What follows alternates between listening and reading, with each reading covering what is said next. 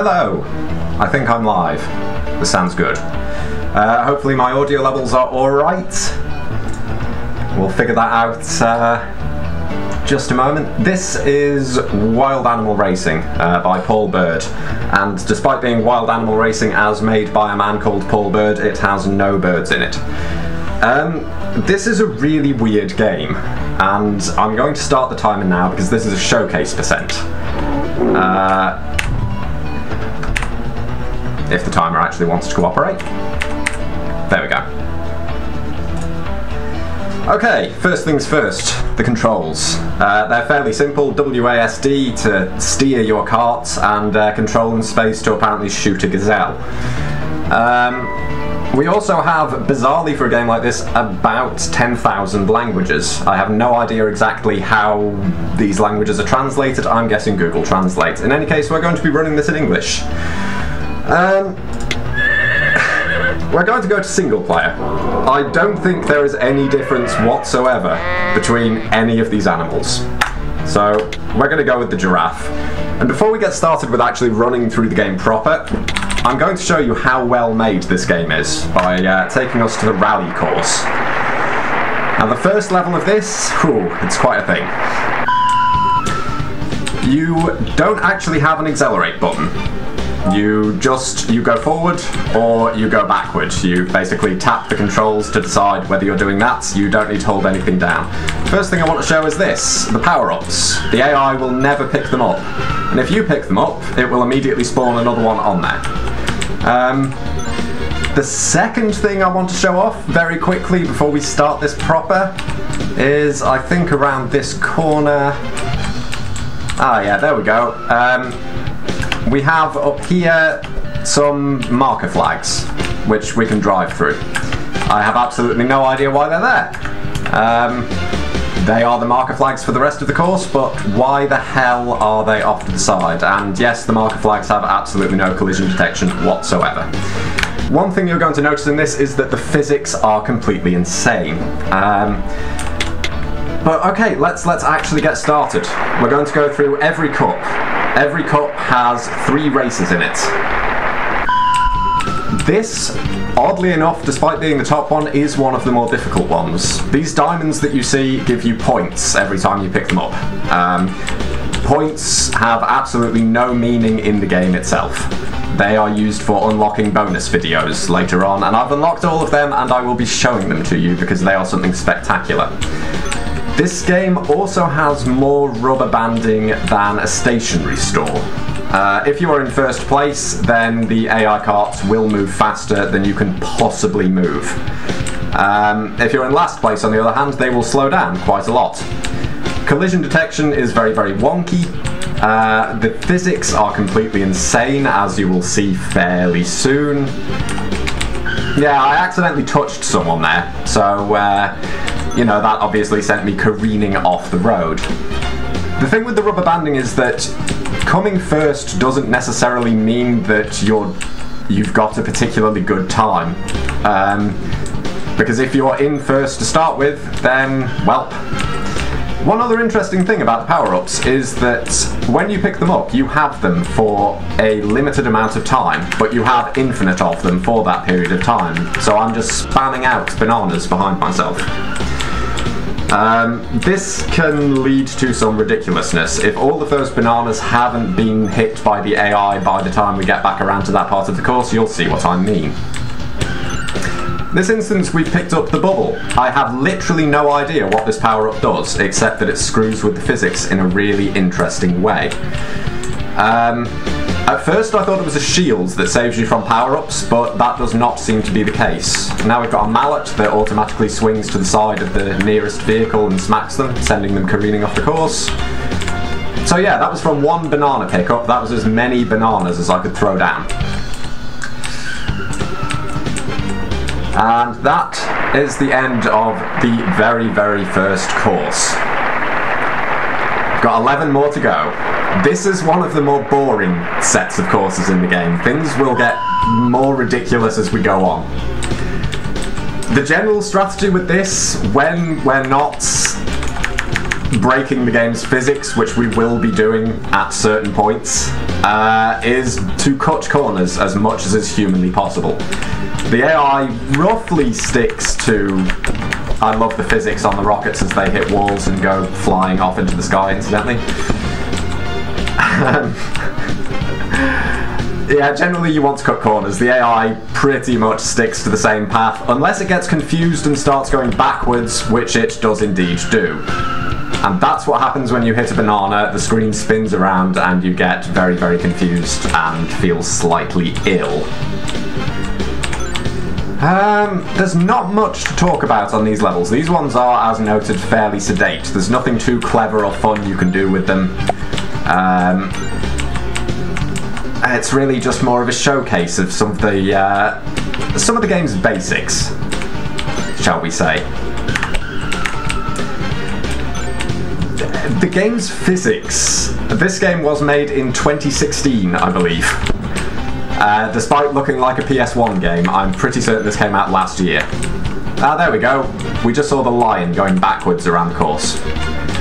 One other thing you might notice, actually, is if you look at the mini-map, you will see that there is no checkpoint marker on... Oh, quiet time. This level has amazing music. So I'm going to hush for a moment.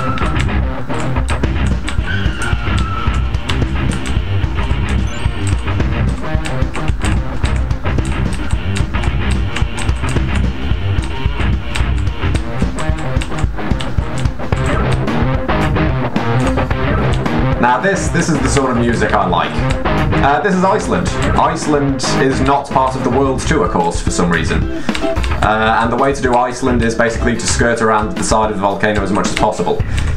The one thing that I really love about that is that even when you actually go back up onto the road, you are still driving on two wheels because it keeps your position, essentially.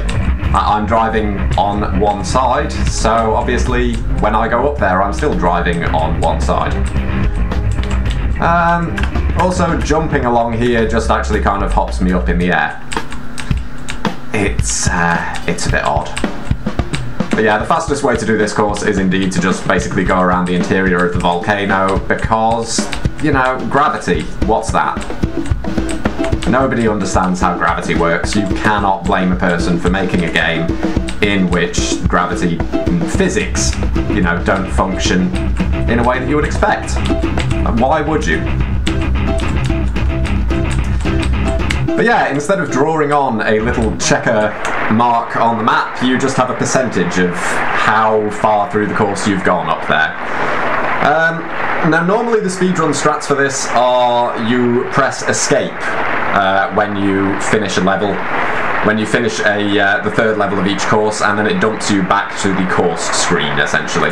But in this case I want to show off this wonderful board where they're looking very sad, as you can tell. Okay, the second one, World Tour. Yeah, this is quite a game. I can also honestly say that this is the best of this developer's games that I have played.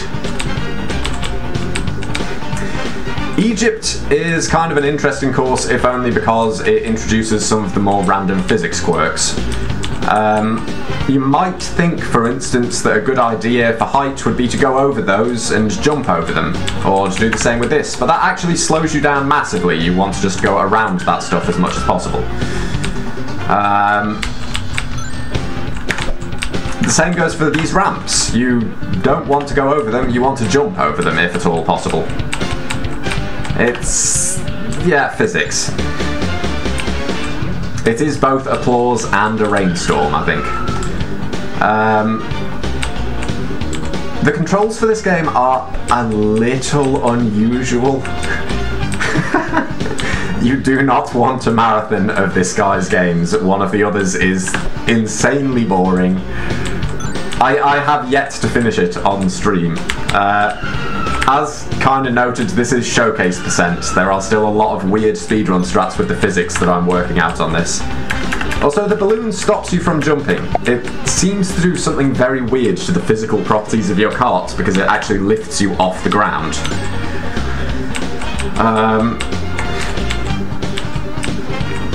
yeah, this guy has made some games. This guy has also written a book, which I believe someone who may or may not be in here, someone in the Cusa Grande channel, has read. Apparently it's not very good, to the surprise of everybody. The physics quirks are definitely my favourite thing about this game, though, if only because at random times I've done bits and pieces like driving around the track on top of one of the other carts. Yeah, okay, third place on that one. I think next up is Holland, which is basically a mini-golf course. Because that's what Holland is, it's just a giant mini-golf course. You've got your tulips, you've got your windmills, and you need to time your driving through the windmills so that you don't hit sails. So it's exactly like a mini-golf course. We'll just spam out as many rockets as possible, and yes, if you're not careful with the ricocheting, you can hit yourself with your own rockets. Although not in an interesting way like in Mario Kart, but just because the ricocheting is really weird and random. Again, not too much to say about this, except, you know, it's Holland. You can tell it's all green, windmills, tulips. Oh, it's very good. Belaya, you actually can't drive around the finish line and win that way. It does have some standards when it comes to how the course works, although we will be abusing them on one of the later stages. Oh, I really wish it would stop giving me those. That is the one power-up that I cannot figure out what it does. It does not shield you from bananas. I don't think it shields you from anything. It does do weird things to the physics. And doing weird things to the physics lets us skip things in some slightly interesting ways. Now we're in Paris. And you can tell by the sound of, well, by the music, and there's the Arc de Triomphe we're heading through. You've got to be very careful when you're driving close to the AI. There's the Eiffel Tower as a big brown blocky bitmap. Yes, this is one of the shorter courses, thankfully, because it's also quite boring.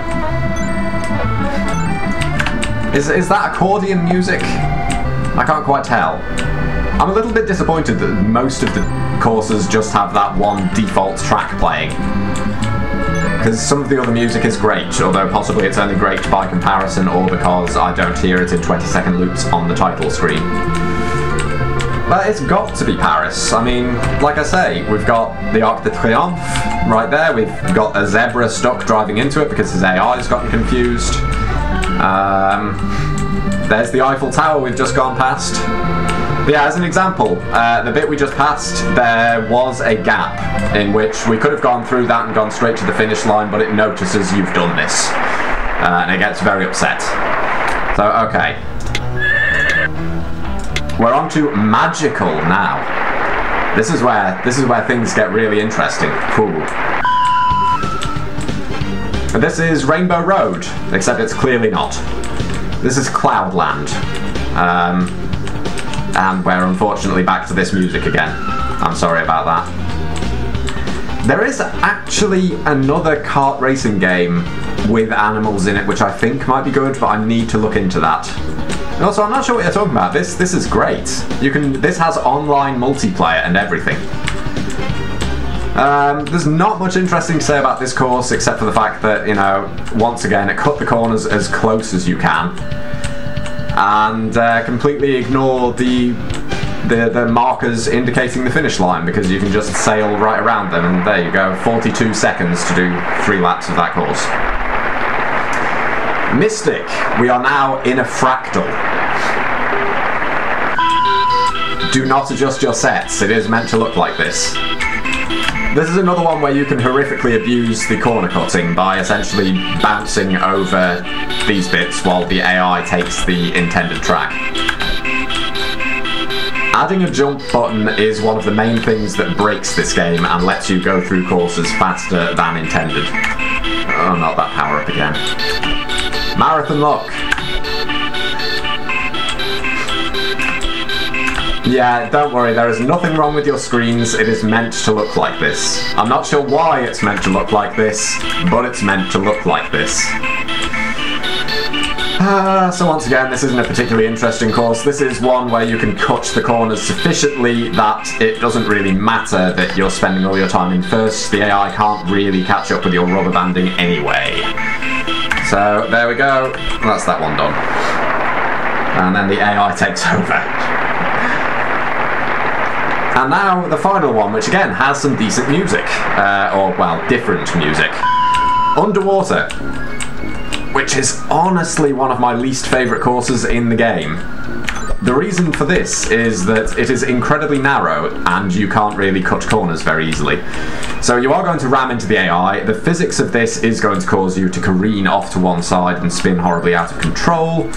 Yeah, it's not ideal. The best you can really do is bounce up onto the side here, but because this game is really well programmed, there are physics glitches up there and you might find yourself randomly stopping and going 0 kilometers an hour for a moment.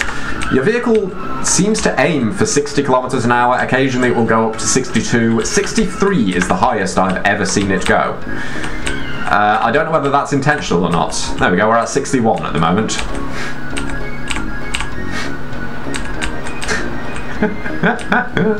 I'm sorry for breaking people with the fractals.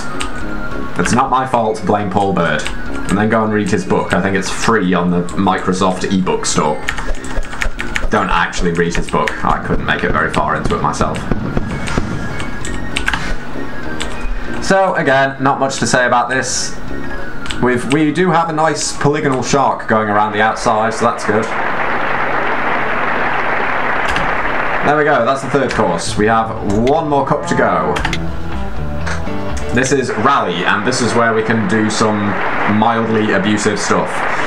You will remember this course from before. This is the one where I showed off some of the silly things. I'm now going to show off something even more silly, by which I mean I'm going to totally ignore the track. This is quite tricky to pull off. I haven't mastered this yet, but basically there is a way you can essentially... See, this is why I'm not too worried about doing this as a speedrun. This is showcase percent instead. But it does kind of treat this as the track, and you can trick the game into going faster than you want to, or faster than you should be able to, by essentially starting to go downhill, and then jumping as you turn right to go uphill, which lets you essentially completely ignore the track. And now, as far as I know, the characters affect absolutely nothing in the game. This isn't going particularly well. If you do this right, you can essentially skip huge amounts of this track. Unfortunately, in this instance, it doesn't actually seem to be going very well, so we might actually just need to do the course properly. Sorry about that. I blame marathons. We are still considered off the path, even though we're on the path, so I may actually have broken it. Oh no, there we go. It's decided we're back on again. We are now an entire lap behind. I won't attempt to do that again. If you get it right, it is very, very fast to do, and if you're speedrunning this, this is kind of the first level you attempt to do to see if you can actually make this work properly. But we're still going to be underestimate, so I'm not worried. We're showing things off, we're fine. So how are you all doing? You enjoying this? We're still a lap and a half behind. 3 people have finished, and that means essentially, you know, sitting here waiting while it tells me how everyone is better than me, as they're all in one big group. Moving very, very slowly because I'm in 6th place.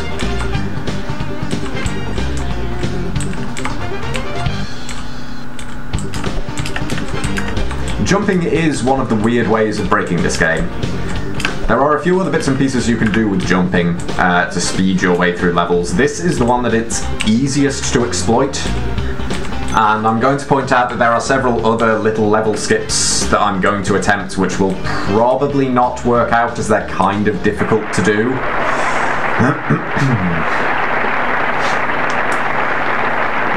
Lagoon. This one has some interesting things. And I'm disappointed that they didn't use the underwater level music for this one, because I feel like it would have fit. We will actually stop and slow down there. One thing, for instance, is you can drive into that and it will catapult you into the air a little bit further ahead from where you were. And there's, you know, you can't really fault a game for that. You drive into the water, and instead of gently lifting you out or depositing you on the course, it actually just catapults you massively into the sky. And let's face it, this level is better than the actual game, Lagoon. Lagoon was not a very good game. This is one of the bits, I'm not sure how well it's going to show up on stream, but all of this ground is very, very bumpy. And bumpy ground is very, very bad for the physics because it will randomly decide that you are... there we go, we will leap up into the air once again. It will randomly decide that you are facing some sort of point-blank hill and you will suddenly drop your speed to 0. It's a very well-made game, as you can see. It has the best physics. There we go, another nice catapult into the air. I suspect there's a better way to abuse that than what I've found so far, but this is something that I'm kind of still in the rooting stages of speedrunning. I suspect that these physics quirks and the way that it determines how far along a lap you are can be exploited horrendously. But either way, for the purposes of just showing the game off, I'm not too worried right now. And the final course in the game, Mountain Pass, which is a nightmare of physics, and I'm really hoping that we're going to see some of the real oddities here. We are unfortunately slightly reliant on RNG for some of these, like this bit here, where we are driving uphill on bumpy roads, and it kind of just randomly messes with our speed.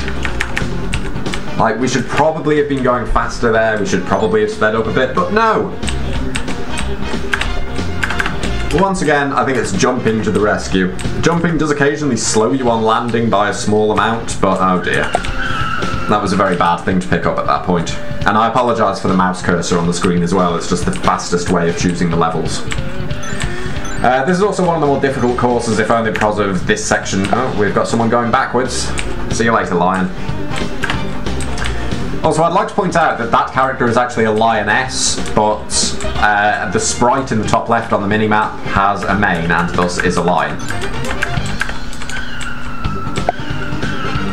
Now all of the AI has gotten confused, the physics have gotten confused, and we're kind of stuck going 0 kilometers an hour on the track that we're supposed to be going along. It's a very well made game. There was a mouse cursor, but considering that I'm streaming this in 480p and running it in 1440p, and yes, this actually supports above HD resolutions, quite amazingly. Oh, everyone's gotten confused off to the left there, trying to sideswipe me. I'm not actually sure how many people are going around the track properly at this point. I think we might have a couple of people going backwards. We'll stick down some banana peels just in case they decide they want to, as we're on the final lap now anyway, so whatever.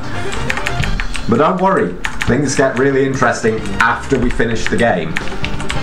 Because the real reason of this being showcase percent rather than a speed run is coming up.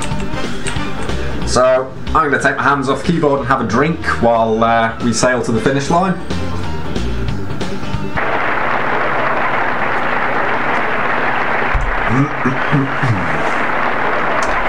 There we go. Look at that triumphant face. Okay, there are 2 more things to show off. First of all, there is a mini-game in this. If you click on the giraffe's slightly wonky eyes on the title screen, then you essentially get a mouse-controlled version of Fruit Ninja that lasts 1 minute, in which you essentially just waggle your mouse around and hack open eggs containing giraffes and lions. I don't think that's how giraffes and lions reproduce, but you know, what do I know? I'm not a biologist. I'm sure that Paul Bird did his research. He probably consulted all sorts of top scientists about the physics as well. So yeah, we've only got 20 seconds more of this horror to endure, and then we get on to the really interesting stuff. And by really interesting stuff, I mean really bizarre stuff and the things that are worth the price of admission. What I'm going to show you next are the movies. The movies are what you unlock with points when playing the game. These use the game's assets to do things. 40,000 points. I had to come first many times to do that, because if you remember, the diamonds are like 5 points each. Picking them up doesn't help much. So we'll go through these in order, from kind of some of the less entertaining to the more entertaining, but we'll start off with the very first one to give you an idea of what we're in for.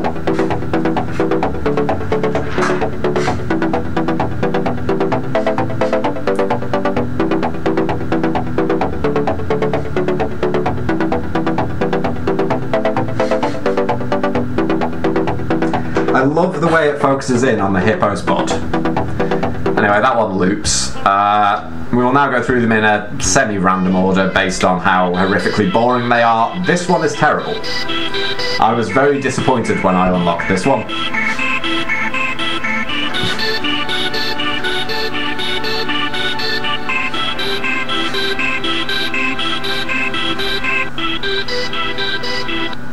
I love that in that music you can actually hear a gap in the moment where it loops. This is the very final one you unlock, and this was a massive disappointment to me. I was expecting seriously better for this. Can you guess what's going to happen? Oh. Oh, yeah, that's it. And then the elephant just sticks his arms out for some reason. There you go. And we've got horror music going on as well for some reason. I think next up we'll go with this one.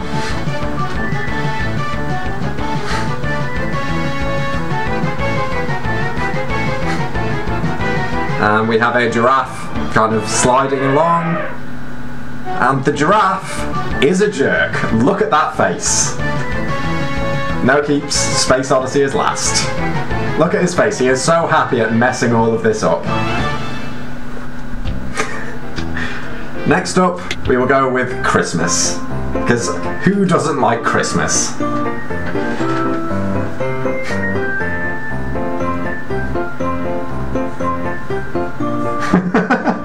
With terrifying Hippo Santa slowly turning to face you. You really need to hope that you haven't been bad this year, because you don't want to upset terrifying Hippo Santa.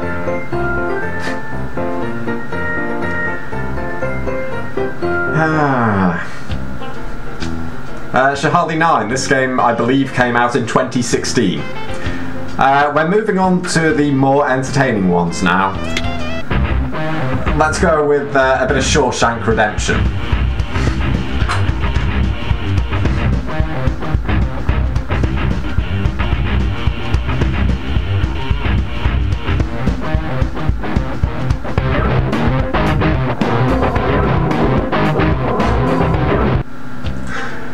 I don't have much to say about that one at all. Next up, the second to last one is this one with the rhino, and keep your eyes open on this one. Watch the bricks as they kind of slot into place, because that's how physics work.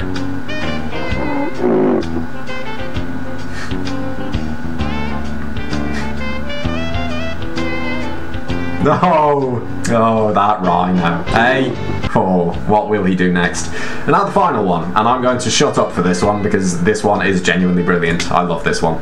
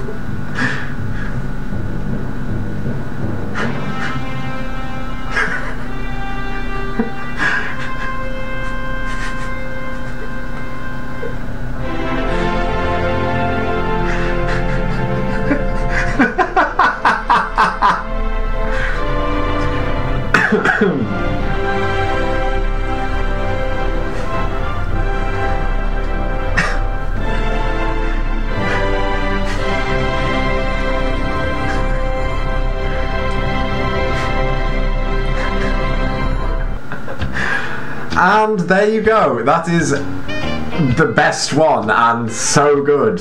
So good. That one is worth the $4 entry fee to this game. And that is also absolutely everything, I believe, in Wild Animal Racing, barring split screen and multiplayer, which I obviously can't really show off. And that, I think, pretty much finishes us off just at estimate.